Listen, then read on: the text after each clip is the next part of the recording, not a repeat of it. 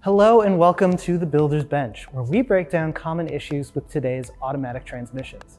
I'm Alex Chrissy, editor of Transmission Digest, and with me here is Rino Partipilo from ATSG, who's our technical expert for this video series. Thanks for having me out again, Alex. Yeah, of course.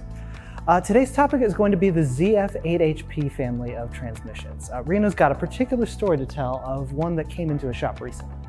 That's right, Alex. We're going to talk about the ZF8HP transmission that ends up having a bind up in reverse, but this is actually after a rebuild. There are three sets of clutches that come on when we put this transmission into reverse: the A, the B, and the D clutch. But when this was put into reverse, it actually felt like something else was coming on. Now, the transmission or the vehicle did not come in with this problem, so we know it's something that we created when we built this thing.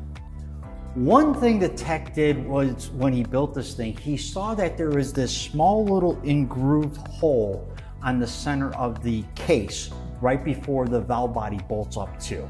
And he decided to go ahead and put an O-ring on there, because we're always used to when there's a little groove like that, an O-ring would sit.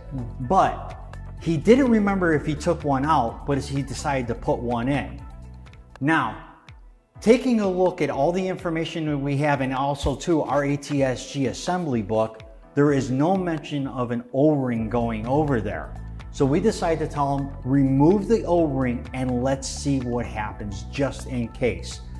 Well, he removed the O-ring, put the valve body back on, put the thing back together, and guess what?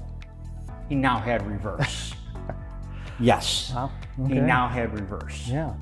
So why would the O-ring cause that issue? What we think is happening with this thing, with that O-ring being in place, even though it is so tiny and so small, it does not allow the valve body to sit down flush. So when the oil's feeding that D circuit to apply the reverse clutch, as you can see right over here, it is right next to the E apply channel. So what happens is, since that valve body is not sitting flush with the case, oil from the D is actually going into the E clutch, which is a clutch that it's supposed to go, that is applied when it goes forward. And that's why we were getting the bind up in reverse. Yeah, got it. All right. Well, another good tip to keep in mind if you ever see this come into your shop. That's going to do it for today's episode of The Builder's Bench. Tune in again next time for more transmission technical tips. And thanks for watching.